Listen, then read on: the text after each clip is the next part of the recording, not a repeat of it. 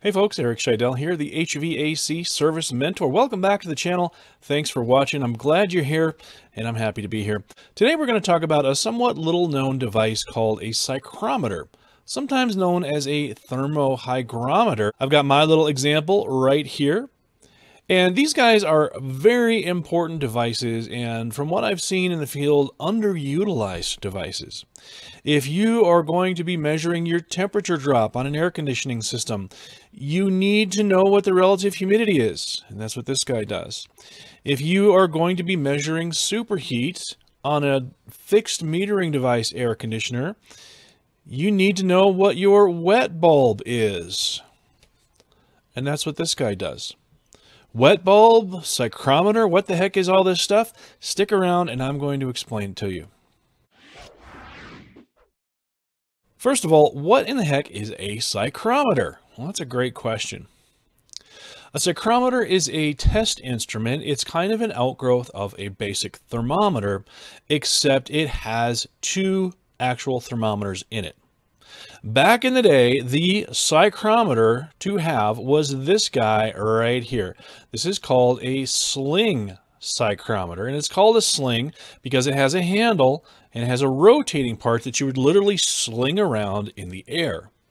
And on the rotating part are two glass thermometers.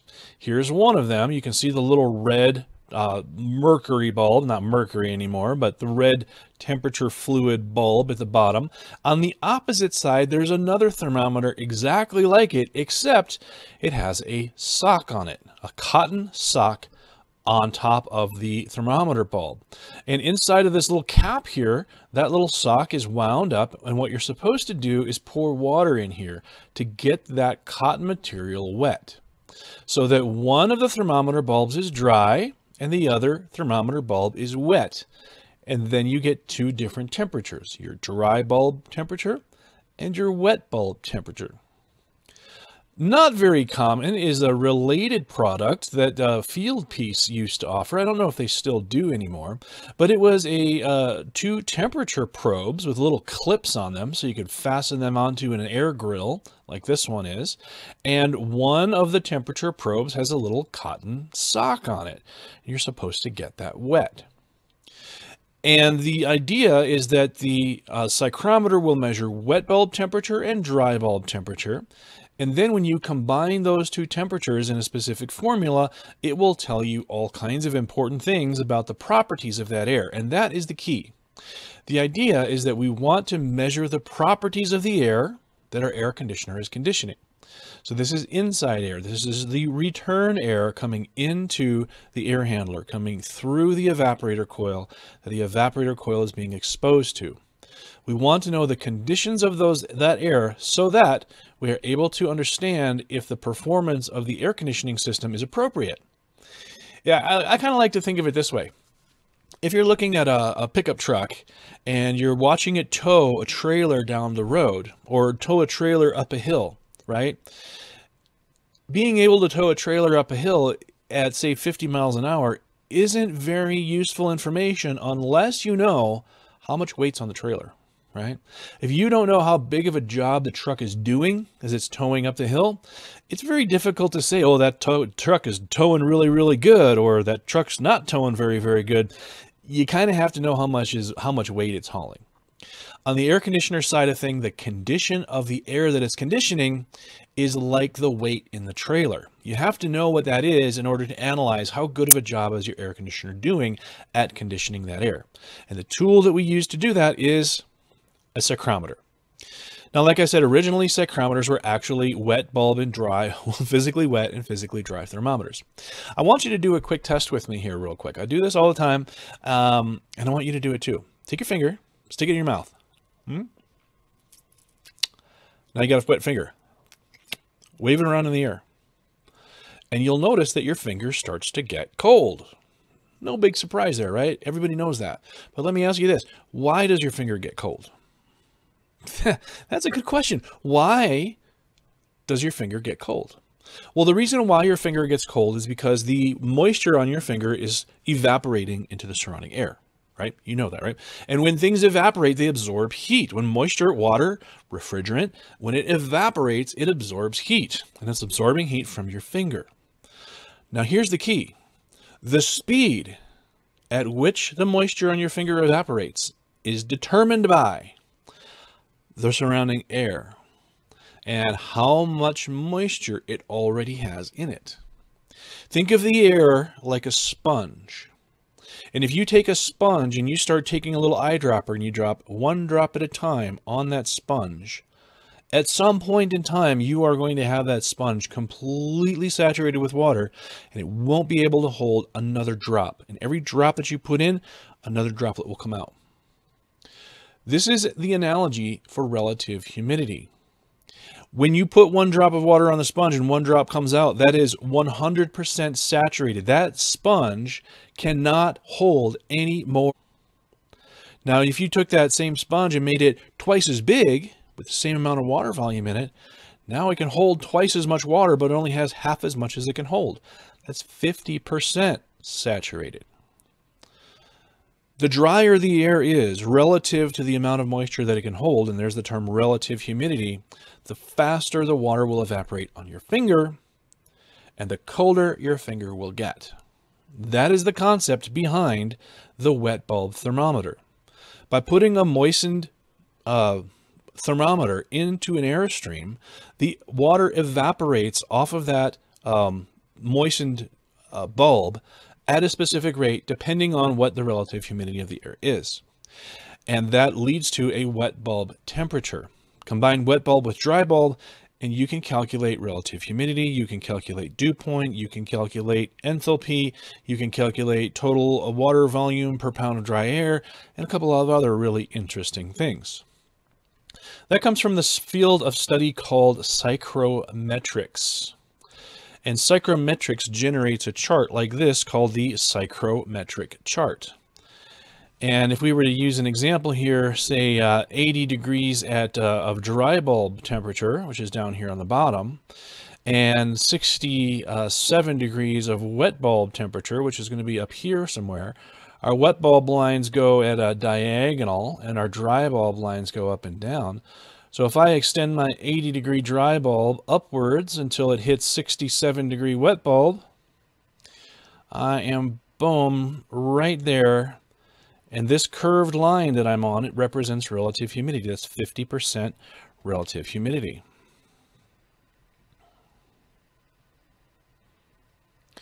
On the old Sling Cyclometer, like this guy up in here, there was a little chart here. And what you were supposed to do is slide this back into the handle and line up the wet bulb and dry bulb temperatures, and it would tell you what the relative humidity was. So this is what we used to use to identify what's the dry bulb of the return air, the wet bulb of the return air, and the relative humidity of the return air. Well, fast forward to the modern era, and now we can use a digital instrument like this one. I've had this instrument sitting by my desk for a couple of minutes, and it's telling me that the dry bulb temperature is 69 degrees. The wet bulb temperature is 53 degrees, and the relative humidity is 34% relative humidity. Now, if I know that, if I was measuring this in the return air duct of my air conditioning system, and I took that information and I plugged it into my superheat chart here, for a 52-degree wet bulb, and if I had a 65-degree outdoor temperature, which is about what it is today, I would have to have about 6 degrees of superheat on my air conditioner. So if my outdoor temp was 90 and my return air wet bulb was, say, 68, I would have a 16-degree superheat that I'd be required to hit. So you need to know what your wet bulb temps are, and of course your outdoor temps too, in order to know what your proper superheat's going to be. At 35% relative humidity, I should be seeing a temperature drop of somewhere between 21 and 23 degrees, which would be perfectly normal under those conditions. So that's the value of having a psychrometer. And, you know, most of the time when I poll groups of technicians, very few people actually have one of these. But you can see that it is actually crucial to be able to do air conditioning work effectively and properly. Now this one I really like. This one's made by Exitech, because it has an actual dual input thermometer that I can use to measure temperature differences too. So this guy is pretty darn useful. So where do you get a digital psychrometer? Well, there's a few places. TrueTech Tools is an online retailer that serves the HVAC industry. And if you go to their website and type in psychrometer, you get a bunch of different things coming up. This guy right here, the field piece, what is that? The PRH2 is probably one of the best values for digital psychrometers. It's about the size of a fancy fountain pen, fits in your pocket, and it's only about 75 bucks. This one's $73.10.